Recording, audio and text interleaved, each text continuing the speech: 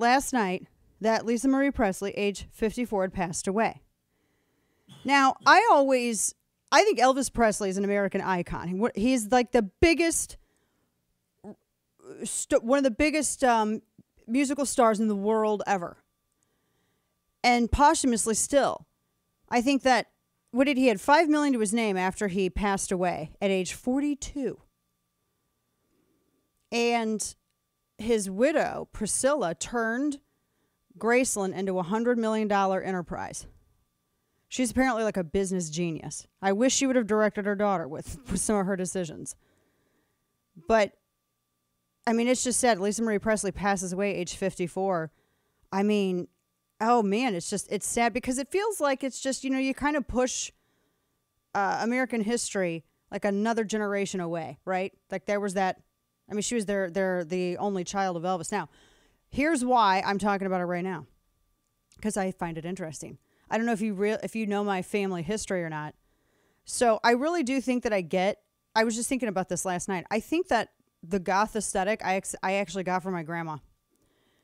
So she had dark hair naturally, and she always wore dark colors. She didn't wear pastels. She didn't wear nothing like that. I think she invented I know that Eminem, they invented the word stan, for his song, but she was like the first stan for Elvis. She wasn't a fan, okay? She was a disciple. And she would go pretty much almost every year. There were some years they didn't go. They went to Graceland the way that people like go to Florida every winter, or people who study Islam go to Mecca. She went to Graceland. I watched pictures. She had these big photo albums on her coffee table on either side of their Bible. And I would every time I was at our house, I'd flip through those photo albums. And I watched my younger aunts grow up in front of Graceland's gates because they would have pictures in the same spots every year. And she went with my great aunt, and they took their kids, and they were at Graceland. They went to Graceland. And I think one time they were there. I think like Priscilla and Lisa Marie were there for something, and oh man, it just made her day. And they had this tiny little house, Grandma and Grandpa, this tiny little house in the Ozarks. I mean, this house maybe it was 800 square feet, maybe. It was tiny. And they had one wood-burning stove in the middle of the living room, and it was shaped like an L, the living room, and then the other part was the kitchen. So the wood-burning stove was in the middle. And my favorite sound used to be early in the morning when my grandpa would put wood in it during the winter. And I sound like I'm 90, but, it's just that's how people, on the Ozarks and rural Missouri, it's how people live. And it was just, it was very simple and very comforting. But her decor, let me talk about this for a minute. So she had 23 grandkids, okay? We have a huge family. I'm not kidding you. We had a huge family. When I was in high school and when I would start dating, my grandpa told my mom to have my mom call him and run names of potential dates past him to make sure we ain't related. That's how big our family is. I'm not even exaggerating, like, at all. This is what's so funny about this. So when you would go into her house, she would have Elvis pillows on the sofa. She had framed Elvis pictures nestled in on the top. She had one of them floor televisions nestled in on the top next to the other pictures of the grandkids, like, one cousin's football picture, another cousin's military picture, another, this senior picture here, elementary school picture there. And then there's Elvis in a frame too. There were several pictures of him, like almost like he's a member of the family. She had framed pictures of Elvis on the walls. She loved angels, so she would have framed pictures of angels and then also an Elvis right there. She did have the velvet Elvises. Or Elvi, plural, I guess is the correct way to pronounce it.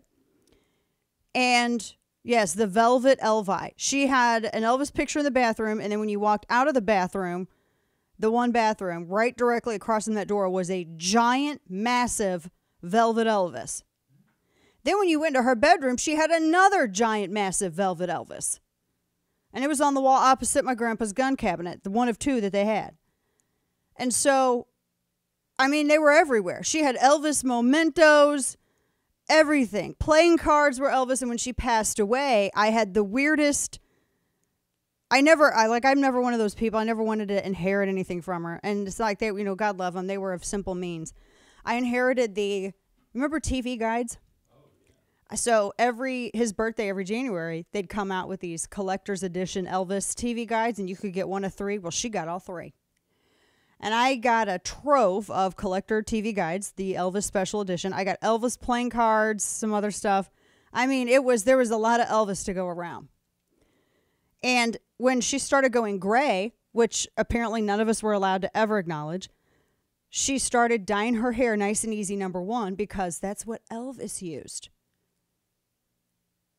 So I think, like I said, going back to my original point that I come by the goth aesthetic a little naturally. We never knew that it's because of him. Who knew? So it's just wild because I don't know if it's just something that they do in southern areas or what it is, but everybody's family that I know of who comes from either southern Missouri or Arkansas, definitely anywhere around Memphis, there is that Elvis aspect to the family. Y'all know what I mean? It's just weird. Like, I don't think you had it. I don't think they do it in Texas, really. But it's just something that you just grow up with. When I went to Graceland for the first time when my husband and I were engaged, went to Graceland for the first time. It was kind of wild to see all the places that my grandma had gone and all these places where she gets pictures in front of the wall you write everything on. She got pictures in front of the gate. She has to get pictures in front of Graceland. She's got to get pictures of Elvis's grave. She wanted a picture of Elvis's grave in all the seasons. And she got it. It was just, it's just crazy. But anyway, long story short, I never followed the family. But it's just because it's a iconic American thing. Elvis and rock and roll. And I know that there's a lot of arguments and debates about all of it. I just enjoy music for what it is. And he had an unmistakable talent, and the end of it. I ain't gonna fight with somebody over it because it's not even on the table for discussion for me to consider. But it's just weird. It's like American iconography, Even though she was the kid and she didn't really do anything except look like the female version of him. Can we just talk about how strong those genes are for a second? His grandson, sadly, killed himself 2 years ago. Looked spit image of him. Oh my gosh. Sidebar to this. I mentioned this I told my husband, I said, his grandson was a spitting image of him. And my youngest was like, what is with your phrasing? What is this? It was another one of those things where he's like, what are you talking about?